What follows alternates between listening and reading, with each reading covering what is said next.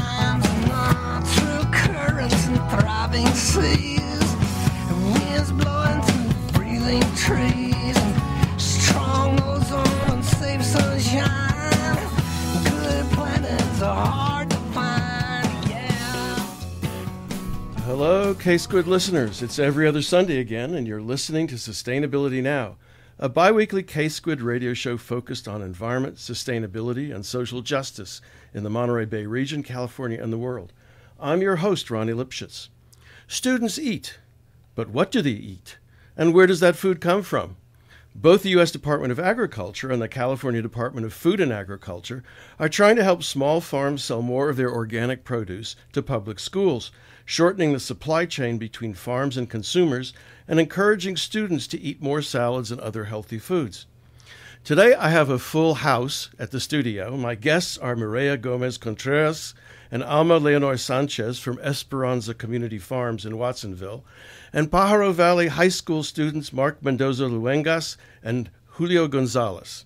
We're going to talk about Esperanza's Farm to Cafeteria program and their efforts to help Latina operators of small farms on the Central Coast earn more revenue for their crops by selling directly to customers.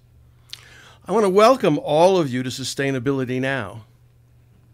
Thank you so much for having us, Ronnie. Say something, okay? Thank you. Thank you for having me. Okay, all right. Let's start by telling our audience something about Esperanza Community Farm, how it got started, how it operates, who does it serve, and who does the work on the farm. Sure. I can start. I'm Mireya, and I'm co-leader at Esperanza Community Farms, along with our farmer, Guillermo Lázaro, who co-leads as well as the farmer, and he's actually the one that does the bulk of the work on the farm. Esperanza was started in 2017 by Roberto, Candy, and Ana. Actually, Ana's, I know she's listening to us right now, cheering us on, especially these wonderful youth that have taken a step into the salads at their high school. Esperanza has 3 programs, starting with the CSA, the Community Supported Agriculture Program. That program basically delivers farm-to-door baskets of fresh, organic, local produce from our farm to the doorstep of 175 families in the Pajaro Valley. The second program is the Farm to Cafeteria program, which we'll be focusing on today. And the third one is the Small Farmers of Color Cooperative that we helped form, which is in their final stages of transition to becoming their own independent ag co-op on the Central Coast. So all of those programs work interdependently, and we'll talk a little bit about how that happens. And I started as a CSA member myself in 2017, and it's really been a blessing and a transformative experience for me to be on the farm for so many reasons, but keep it at that for now. And Alma, what's your role at the farm? Yeah, so I've been working with Esperanza Community Farms for about 2 years. My role is Farm to Cafeteria Project Manager, and I basically work to help students connect to our organic farm, get to learn more about other organic farms in the area, and also support their goals to get organic produce onto their campuses. And so we have 2 internships that involve students in those types of leadership roles that allow them to experience the farm and also get interested and get motivated to bring that healthy and organic produce onto their schools. Every time there's students who want to learn more on campus or are just interested about where these salads come from, I'm typically the one engaging on campuses and communicating with staff, which is a really big, important piece to kind of the overall project. Okay. And Mark and Julio, why don't you tell us something about yourselves? I really like film. I've been working with a program called Youth Cinema Project that goes to my school, so I've been doing that since elementary. I do a lot of acting and drama, and now this internship with Esperanza Farms. Are you filming as part of the the internship? Or you do No, videos? but we're gonna make a student documentary kind of for the end of the internship, showing what we did, and I think I might make a short film out of that. And Mark?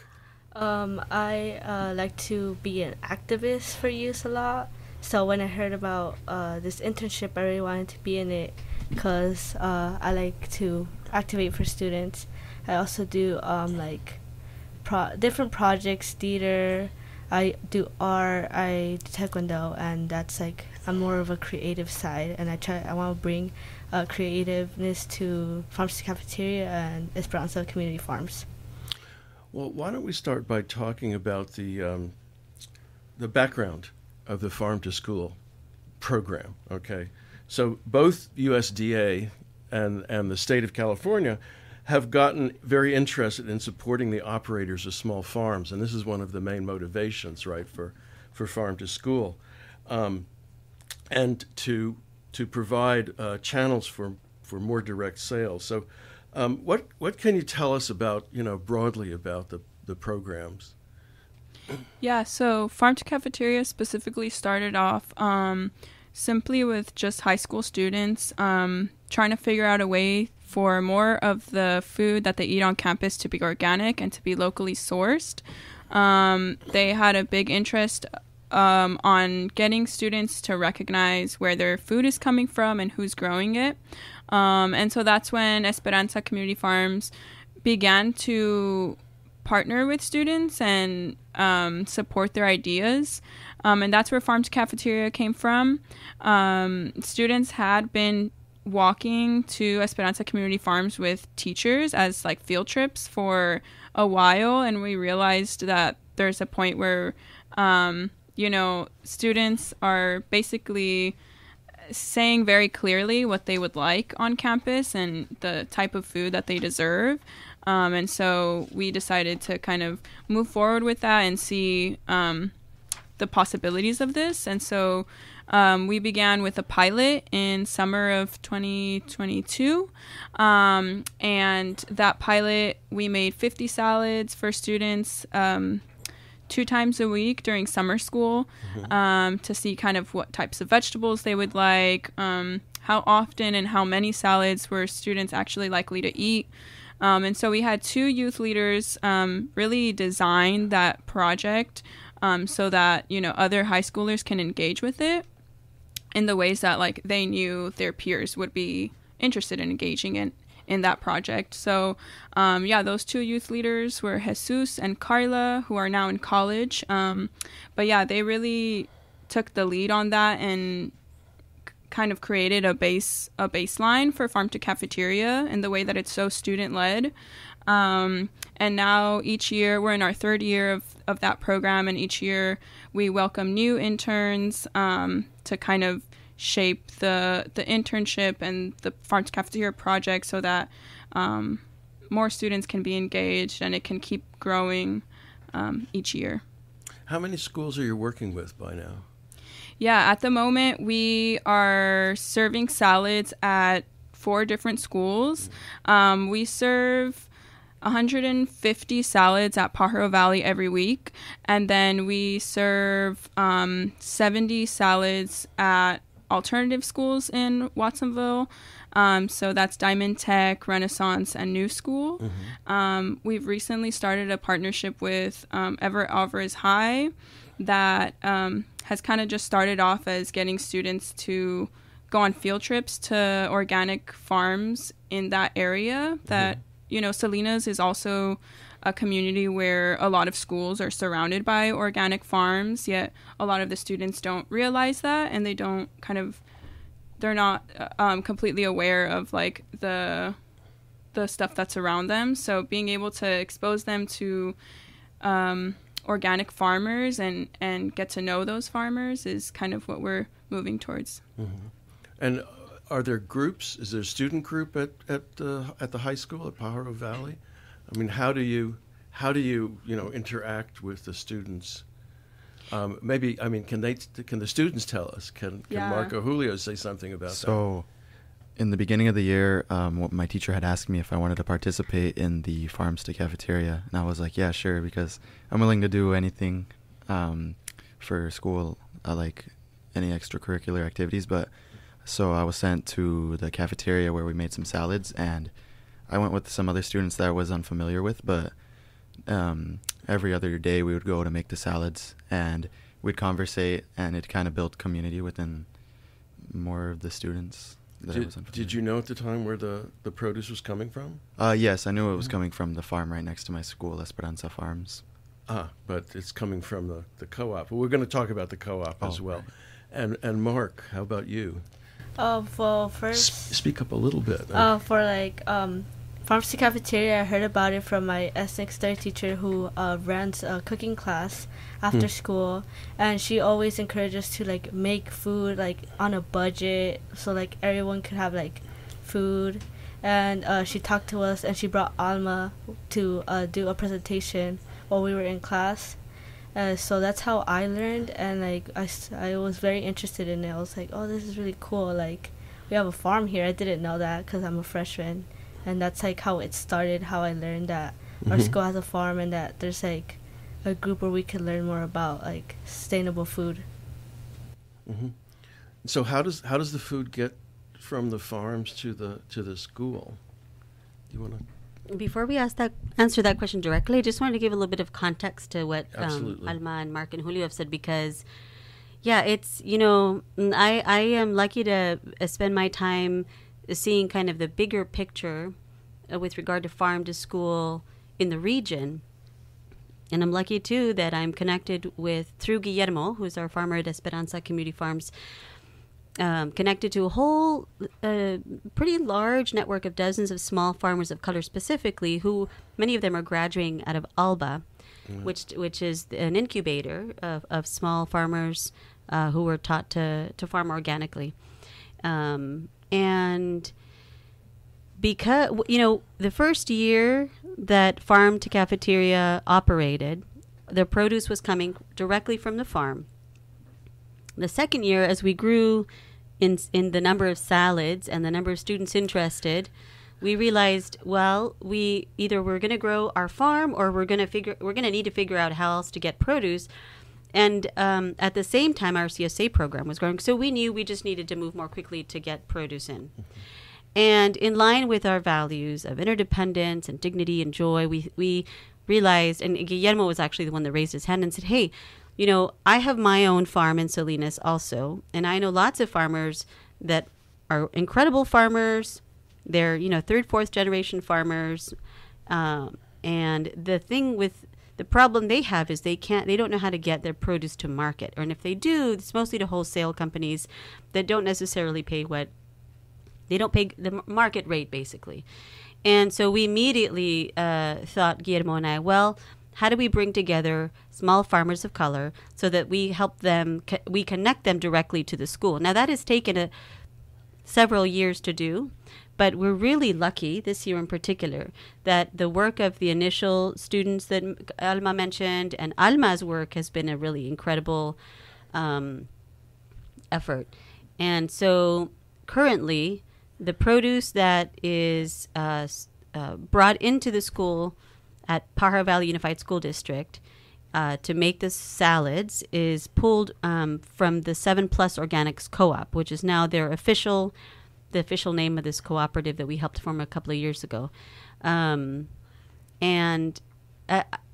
it's a pretty, that's what we call systems change. Esperanza Community Farms is a nonprofit, but we're not just about giving produce to families. That's important on a kind of an immediate level. People need to eat. They need to eat good food. We believe that everyone needs access and has the right to food.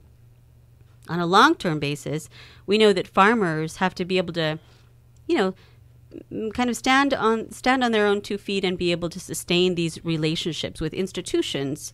And so over the course of the last years, we've supported small farmers to build relationships directly with school districts so that Esperanza kind of is not a broker or a middle kind of person or organization coordinating that, which we did for the first 2 years. Alma can talk about the logistical pieces of getting that produce to the farm. Do you want to do that? Because we've learned a lot. You're listening to Sustainability Now. I'm Ronnie Lipschitz, and in the studio with me today are 4 people, so it's pretty crowded, and it's getting a bit warm too, isn't it? Maria Contreras Gomez, Alma Leonor Sanchez, Julio Gonzalez, right? Hey, yeah, Gonzalez. Yeah, and Mark Mendoza Luengas. And we're talking about the Farm to Cafeteria program that Esperanza Farms in Watsonville has managed to sort of launch over the last 3 years. We were just talking about the suppliers, the farmers who are providing the produce for the program, and I do want to come back to ask some more questions about that. But I also had asked about the logistics of getting the food from the farmers to the schools, and Alma is about to tell us about that. Yeah, it's actually a really interesting process that when I started working, I was like really excited to be able to do this work because the produce that we're taking to the schools is organic and fresh and a lot of the times harvested that morning. And so we coordinate with 5 to 6 farmers who have their farms located in Watsonville and Salinas and the Pajaro Valley area. And so typically around 7 a.m. we drive to Salinas to pick up produce, 5 different items of produce from the farmers. And a lot of the times it's lettuce, cherry tomatoes, strawberries. And then once all the produce is picked up, I bring it back to the high school. And then because it's harvested the day of, there's really not a whole lot of need for like refrigeration or packaging because a few hours later, the students come in, they get their gloves on, their hairnets, and they're like ready to start making salads, which is really cool that this is like something that was just harvested from the earth like a few hours ago, and now the high schoolers get to enjoy it. And so, yeah, that delivery happens twice a week. And we coordinate with the farmers to see what types of vegetables are in season, and also communicate with the students so that if there's like a particular vegetable that they would like to see in their salads, we can add that in, or if there's something that they don't really like in their salads, we can keep that out too. But yeah. Do you actually drive to each of the farms, or are they bringing their produce to say Guillermo's farm? Yeah, so before, in the previous years, we were picking up at one central spot at Alba, where all the farmers would drop off their produce and then we'd pick it up. This time around, each of the farmers is taking turns being the pickup spot. Yeah, every morning I'll drive to, or not every morning, twice a week, I'll drive to one of the farmers' farms and then pick up the produce. And just how does the produce get to the other schools? Do you also have to bring it there? No, so PV High has a pretty big kitchen that multiple schools will come to the kitchen to pick up their lunches or make their lunches in that kitchen. So when we make the salads, we set aside a few, so that way when those places. When those cafeteria staff come by PV High, they just take the salads that they need. Yeah. And Mark and Julio, so you've been engaged in making salads? Yes. Yeah. Have you ever done it before? Made a salad? Made a salad? Yeah. Well, before that, no, but I've done it a few times. This is your first time in the kitchen? Huh? Not in the kitchen, but making salads. Making salads. Where are the salads made then? In the cafeteria. Oh, in the cafeteria. But now they moved into the kitchen. Now you're in the kitchen. And Mark? Well, I haven't made salads. I still have to try that out. But currently, the last meeting we had at Esperanza Community Farms, we were like brainstorming ideas for new salads, which is really cool. We're getting feedback from our friends like, oh, they don't like this. Well, you should do this. So we brainstormed a whole bunch of salads, and we kept like saying different salads. And I've tried the salads, and they're pretty good. I really like them. Well, I'm eager to talk about PVUSD and their incredible work. But have another I question? can ask it later. Well, I can't help it. If any of our listeners today are on Facebook or Instagram and you're following PVUSD Food Nutrition Services, you'll see the incredible work that they've been doing, the effort that they've taken to bring more locally sourced produce to the school district-wide, to all of the schools there. I know that they are, in November of last year, they became Eat Real certified, which means that there's not only are they sourcing more and more locally and sustainably, but they're increasing their scratch cooking, and they're doing it in a way that's really kind of culturally fitting. They have green pozole. I know they had green pozole. I didn't know that. Green pozole at PV High last. It's pretty good. Yeah, I saw their post and I thought I want to try that. They had some sort of like carne, some sort of bowl recently. Yeah. What was that? It was like a chile verde or chile rojo bowl. Al pastor bowl, actually. Yeah, it was pastor. What was that like? It was pretty good. They give you some pastor with a bit of, I think it was pico de gallo, and they give you a few tortillas as well. And is that's a new thing? Yeah, They've that's been new. upgrading. It's way better than what we've had before. Yeah, they're also bringing trays. Students serve themselves on trays. Oh, I haven't seen that. Yeah, and then, Jeannie, the director of food nutrition there, has been an important person she's really been leading the effort to transform this work. Yeah, and I just want to give her a shout out because in terms of leadership. And, social justice is about leadership, strong leadership, committed leadership that stands their ground.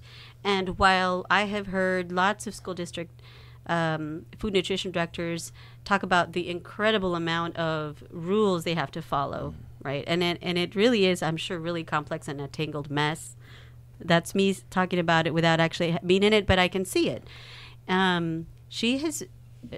Jeannie in particular, I just want to give her a shout out. She's done an incredible job to be student friendly. She has opened up doors at PVUSD to allow Farm to Cafeteria to grow, and in particular, this season, Farm to Cafeteria season, is bringing in produce that's completely paid for by the food nutrition budget. So Esperanza is no longer subsidizing the actual produce, which is an important way to begin to institutionalize programs like this that are student-led, that are in cooperation with farmers, and that are kind of making visible the invisible things that are so important behind any vegetable. How many people touch we always ask students, how many people touch the carrot that's in your salad, right? Where did it come from? Who picked it, and what are they paying for that, and what are they getting back in return? Because they deserve to live a good life too, right? Yeah. So, yeah, I imagine the produce that the school district and the schools were buying before probably came from a long way away, even though all of this stuff is grown right across the street, basically.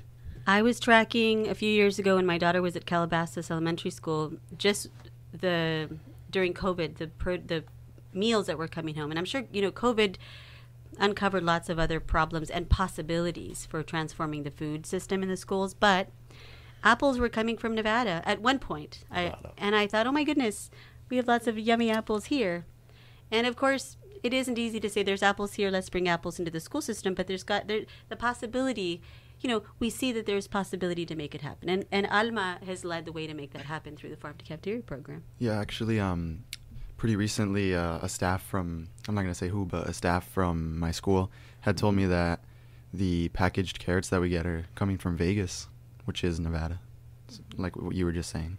I had no idea that carrots were being grown in Nevada. I thought they all came. They're those. In the winter, they came from Arizona and the Imperial Valley. Well, they're those little baby carrots, and they come in a little package. Yeah, pretty nice. My joke is they take the big ones and they grind them down into the little baby ones. Are you learning about the what I think of as the political economy of food production? The sort of relationship of these small farmers to the distributors and the marketers and general. Is that one of the things that you've been learning about? Yeah, I know that Esperanza Farms is a nonprofit organization, and they help provide food for those who cannot afford it. And we've also been learning about how, Other farms, the ones that use non-organic farms, that they use pesticides and they don't crop rotate, which is rotating through crops, like I just said. In order to yeah, maintain in the order soil to, fertility, yes, right? Yeah. so that the nutrients from the soil isn't removed, but they care more about quantity over quality. It's all just about making money. It's not about the nutrition. It's not about making it accessible for those who need it. Well, to be entirely fair, if you're farming 10 acres, it's a very, very marginal business. And quantity then becomes important. Have you talked about the role of distributors in the food chain? So just recently with the interns, we had a conversation about the food supply chain, and y'all are welcome to jump in if you'd like. Yeah, go ahead. Just like we were like talking about the food chain, right?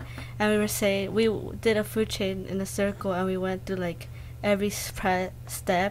It was like you grow it, you package it, you send it to a warehouse, then they package it again and send it to big stores, and that gets to the people who buy it. But then we started looking at like how can we like make it easier, like not use so much packaging, not like use like so much transportation.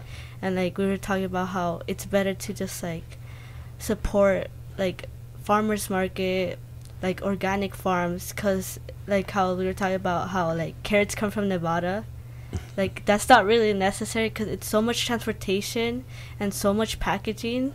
It's like not like it's cheaper, but it's also not good for you. Like you don't think about how much those carrots went through and like what you're putting in your body. And if you go to a farmer's market, they're usually all grown locally, and they always support local farmers, which is something that we talked about. Yeah, I was looking into some of the statistics a few weeks ago, and this is from the USDA website, and it applies to large farmers, but farmers get about 15 or 20 cents of the retail dollar, if that much, right? So these farmers are selling to distributors, and they're getting, and the produce at the retail level is pretty expensive. So what does this do then? What does farm to cafeteria do?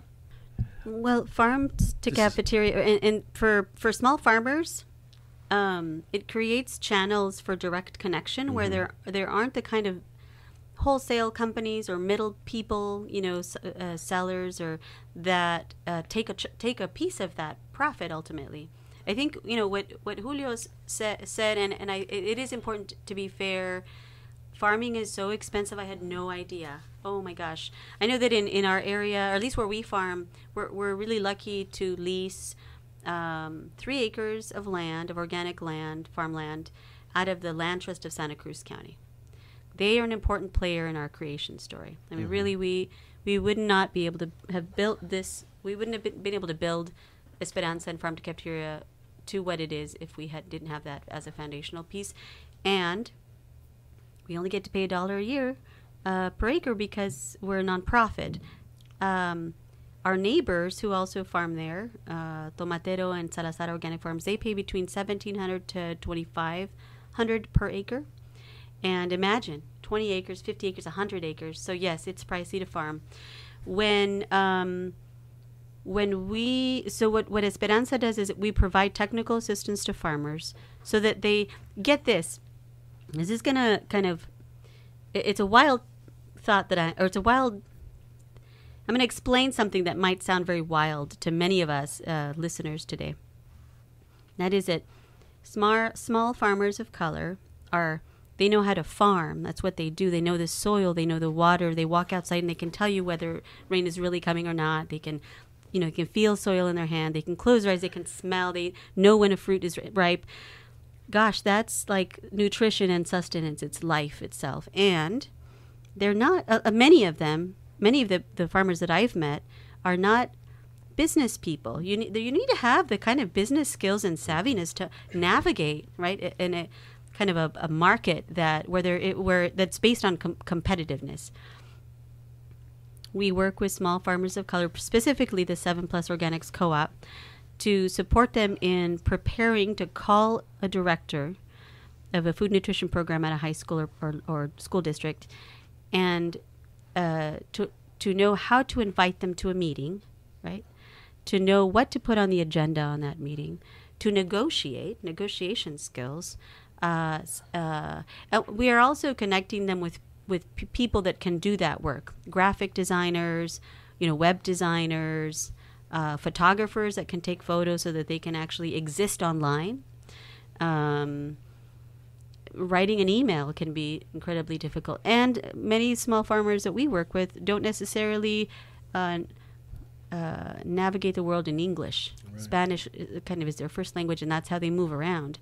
And so it's all of these kind of basic navigation and business skills and tools that we're able to not only model, right, but we build their skills so that when Esperanza no longer exists, they can still remain connected to the buyer, this institution. In this case, it's the Pajaro Valley Unified School District. But LSL High School is on its way. The County Office of Ed in Santa Cruz County is on its way. We just actually finished writing a collaborative grant with the California Department, what is it, CDFA, of Food and Agriculture. Food and Ag, yeah. And you're right, what you said earlier, Ronnie, about the incredible amount of investment that's coming into farm to cafeteria, farm to school. It's pretty gigantic. And the really cool thing about it is that there's 4 tracks that are made available so that farmers can apply through one track, farmers directly, nonprofits and schools can apply on another. Mm-hmm. So it really is like 4 open doors. Which door do you want to walk through to get funding, to be able to fund such important work like this, that is transformative, that is sustainable?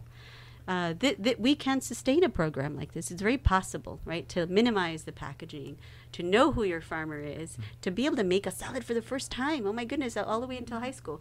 It took me 4 years to eat my entire CSA basket. The first 2 years, I wasted almost half of it, to be quite honest. That's embarrassing to say. But I didn't know how to cook kale. I didn't know what it was. I just didn't eat as much produce. You might have been better off. But well, ask my daughter. She makes a pretty good kale salad. Yeah. You're listening to Sustainability Now. I'm Ronnie Lipschitz, and today I have in the studio 4 people who are involved with a farm to cafeteria program, which basically buys produce from, in this case, small farmers of color around Salinas and Watsonville to be made into salads in high schools in Watsonville. My guests are, and I'm going to read this just so I get it all right, Mark Mendoza Luangas and Julio Gonzalez from Pajaro Valley High School. Did I get it wrong? No, you said Julio Gonzalez. That's okay. That's right. Yeah. And Alma Leonor Sanchez and Mireya Gomez Contreras, let me get it straight, from Esperanza Community Farms. And we were just talking about the fact that many of these farmers, these small farmers, know how to farm. That's what they learn at Alba. But they don't really know how to run a farm. And there's precious little assistance that's available. And one of the observations I've made is that a lot of college-educated farmers-to-be learn an awful lot of this stuff in college. You know, they learn all of the science and the biology.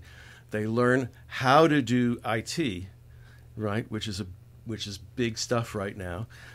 They may have access to capital to start up their farms, family access, and they know how to deal with bureaucracies. And that's one of the stiffest things that farmers have to do. Like if they want to be certified organic, right, they have to get organic certification, and there are all kinds of food safety regulations. It's a regulatory nightmare. So it's a lot easier just to sell to the distributor, and not have to deal with all of those other kinds of things. So can you tell us a little bit more about how you're helping the farmers? Yeah, the 7 Plus Organics Co-op has been meeting. They started out meeting monthly, but for the last almost full year, they've been meeting on a weekly basis. And now their meeting agendas are quite different. Their bylaws have been on their agenda now for some months, and so they're on the tail end of completing their bylaws for to kind of finalize the formation of their ag co-op. one of the things we've helped them do is find a lawyer that can help them with that process, which is a difficult one. We've done some research to help them find funding opportunities, and have helped them write some grants that have come in that are actually. I know that one of the farmers in the co-op received a state grant, and that state grant he used to strengthen the farm to cafeteria program.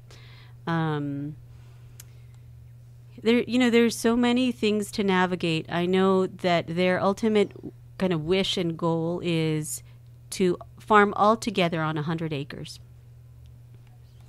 Now, our relationship with the Land Trust, Esperanza's relationship with the Land Trust of Santa Cruz County makes it possible for us to have conversations about what it might take to, in 3 to 5 years, find the capital and also the land. I should say that one of the more recent accomplishments that we're celebrating is that there's a foundation out of the Southwest Potlicker Foundation, Potlicker Capital, I think they're called, and they are visiting the 7 Plus Organics Co-op in the next month, and they may potentially be recipients of one of 13 $250,000 grants in the country that's geared at helping small farmers of color access land, buy land or take a big step toward really cementing their business and to generate profit. So, everything from navigating the bureaucracy to kind of the softer skills that you might imagine of just putting a crop plan into practice, and sure. finding the buyers. And once you have the buyers, how to sustain that, how to be reliable, how to be, how to communicate with buyers so that they continue to buy your produce. So, it's been an incredibly eye-opening partnership between Esperanza and the farmers, the small farmers, and I'm committed to getting them as close to this dream they have of the 100 acres. Yeah. Well, maybe make it more. Maybe more. Yes, More, Ronnie. more. Well, it also sounds to me like you should be the students should be learning how to write grants and help the farmers, right? I mean, that's one of the main issues, right? Is the translation from and the legalese. What else are you doing with this program? I know that there's some other initiatives to it.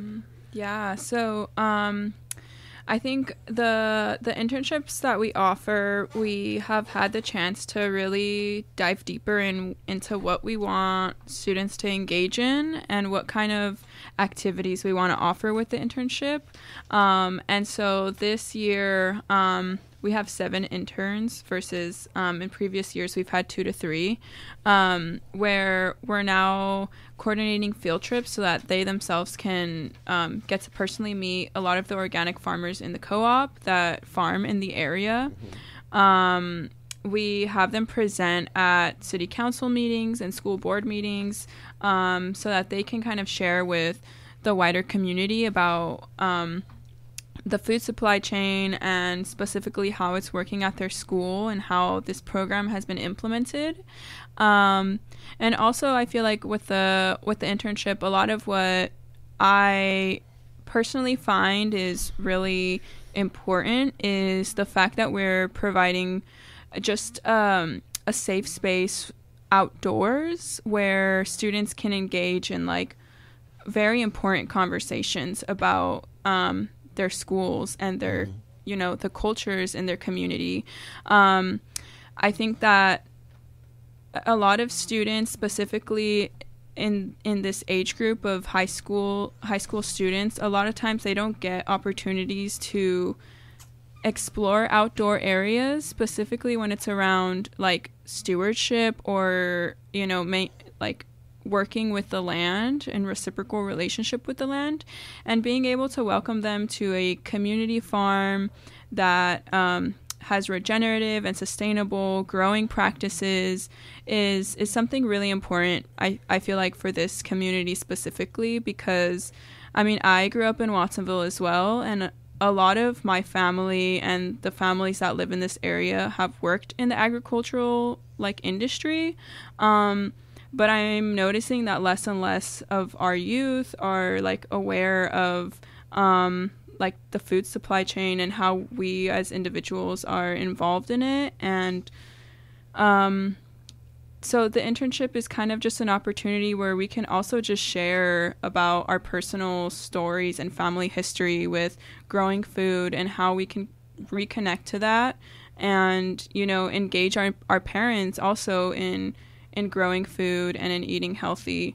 And it's been really nice to hear, students' personal stories about no, I've never grown food before, but my mom has, and kind of exploring that, where can we grow as a community, not just as individuals, but, yeah. What are your stories? Do you have stories, Mark and Julio? Yeah, for like Alma said, we're trying to build community as well with all these programs.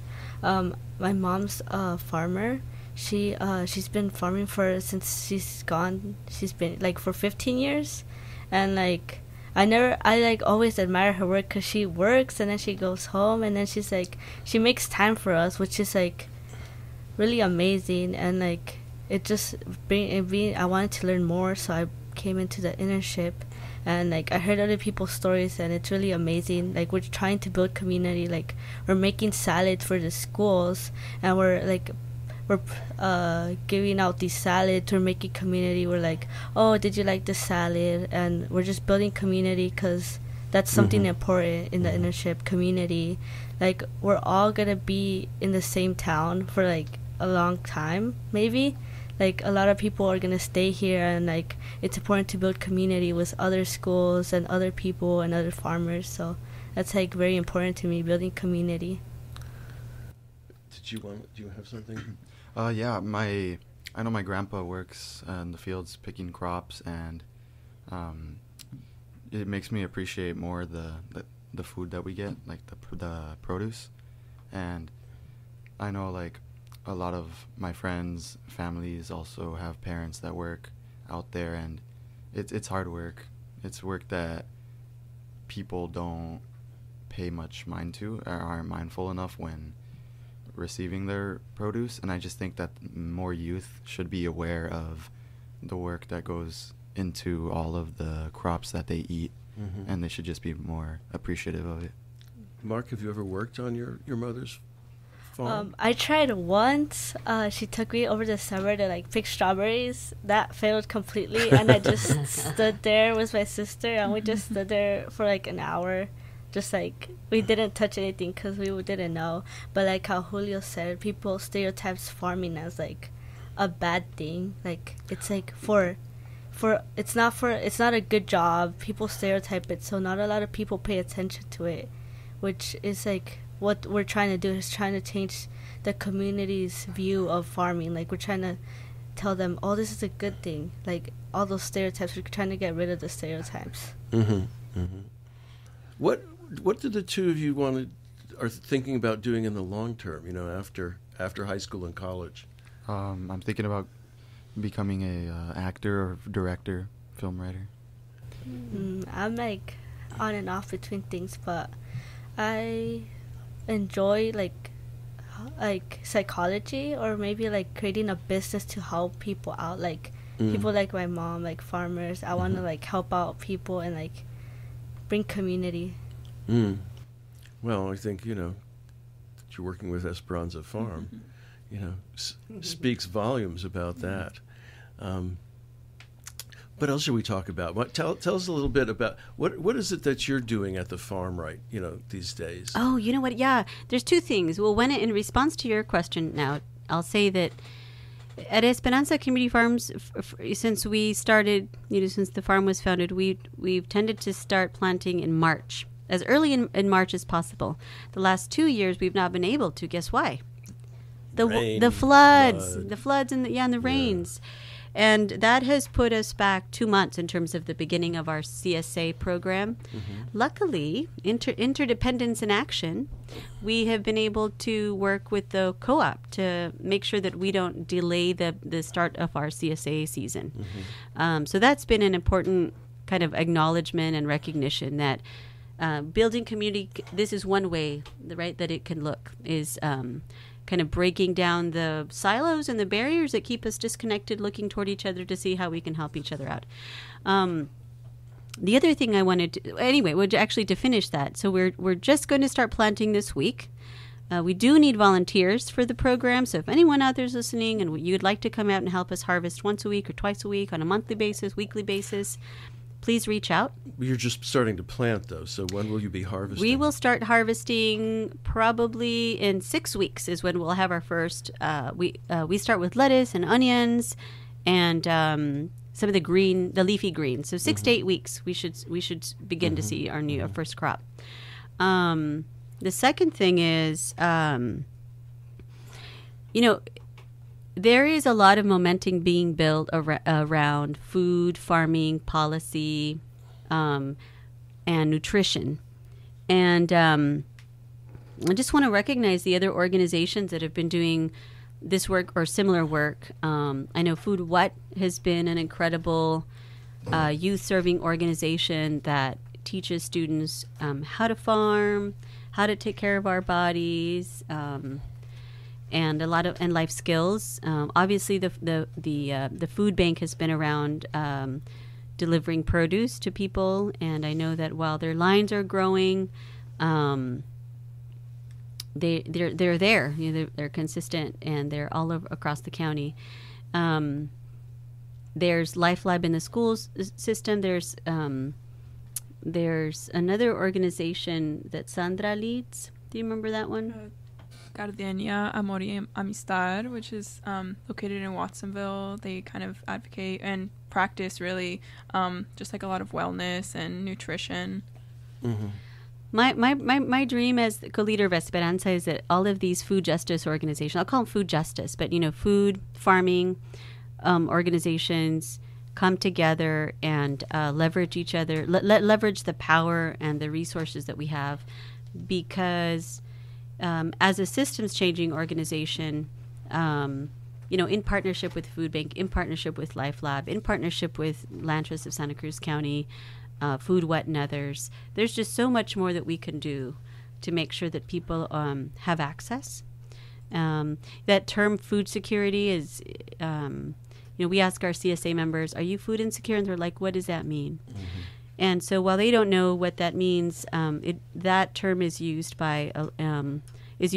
pretty widely in the health and medical community, and that's something that we address as well. That people have culturally appropriate food, that they have food close to home. They don't have to drive, two towns down. That they have they afford it, and that they don't worry about not having food in the near future. And so, I wish for that kind of convening to happen, so that we can address both long and short-term goals, and also build a system that not only results in profit, because we need it, especially for small farmers of color, but that it results in the kind of dignity that we know we all deserve. And that's possible. We're making it possible. This is one at a small scale. We're doing it, yeah. And I think over time it'll grow. Well, believe it or not, we're almost out of time. Oh, I wasn't going to say something. I just Go ahead. You have the floor. I mean, I'm just happy that I'm in this internship, because I've learned a lot about agriculture, and it's really interesting to see. I'm telling my other friends, you guys should try these salads, and they're like, really? And they're and once they try them, they're like, oh, this is really good. And I'm like, you guys should have tried them. They're like, well, we don't really hear about these things. I'm so I'm trying to advocate more. No. Did you have any final remarks? Yeah, I just think that more young people should think about where their food came from and care more about what you put in your body, not just hot Cheetos. Where can our listeners, learn more and sign up to volunteer? One of you have to answer. Yeah. At our website, Esperanza Community Farms, we've got information about CSA baskets. We've got a link for the 7+ Organics Co-op. And we also have information about our upcoming event, Dia de la Esperanza, which will be in Watsonville. And this is really just a celebration on June 16th, 2024. And this is a celebration of organic farmers, a place where the community can come together and learn about kind of this food supply chain that's been going on. And then if you need a phone number to sign up for CSA or have any more questions, our number is 831-854-8667. Okay. Maria, did you want to add any final? There are more and more CSA programs popping up. Look for one near you. I know the co-op has one. I definitely want to say sign up for a CSA program, whether it be through Esperanza, the Homeless Garden Project, the co-op. I think we all have a role to play, right? And I hope I know I'm inspired by the young people that have stepped up to participate in this program. And I look forward to your films. Thank you. And I look forward to your psychology, however that shows up in the world, to transform the world. Yeah. Okay, well, listen, thanks to all of you, Mark, Julio, Alma, and Mireya, for being my guests on Sustainability Now. Thank you for having me. Thank you for having us. Thank you. It was my Gracias. pleasure, and I hope we can keep informed about what you've been doing. You've been listening to an interview about Pajaro Valley High School's and Esperanza Farm's Farm to Cafeteria project, which actually includes more than just Pajaro Valley High School at this point. My guests were Mireya Gomez Contreras and Alma Leonor Sanchez from Esperanza Community Farms in Watsonville, and Pajaro Valley High students Mark Mendoza Luengas and Julio Gonzalez. If you'd like to listen to previous shows, you can find them at ksquid.org, Sustainability Now, and Spotify, Google Podcasts, and Pocket Casts, among other podcast sites. So thanks for listening, and thanks to all the staff and volunteers who make KSQD your community radio station and keep it going.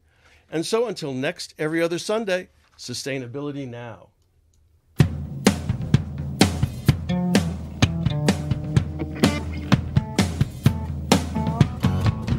Good planets are hard to find out. Temperate zones and tropic